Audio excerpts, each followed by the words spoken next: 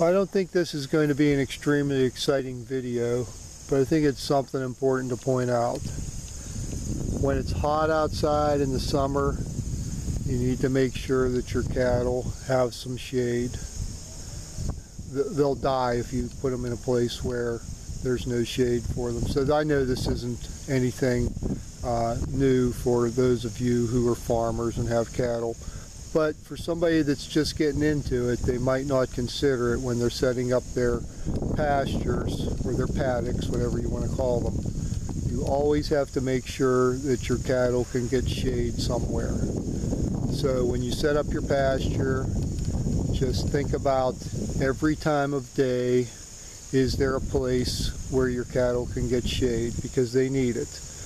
And also, you'll know where to go up to check on them, because at certain times of day they'll be in a certain spot. They'll go out and eat for a while, or they'll come to get a drink, but then they'll go to the shade when it's hot in the summer. So here's, we call this the cow pile. They're all piled up together because it's summer and there's some flies, and if they're around each other, kind of helps them out some. And so remember, they need some shade. When you set up your pasture or your paddock, make sure that you're giving them shade any time of the day if they need it. I just had an aircraft fly over, which tends to happen when I'm trying to make these videos. So I'm going to go ahead and sign out here. Talk to you later.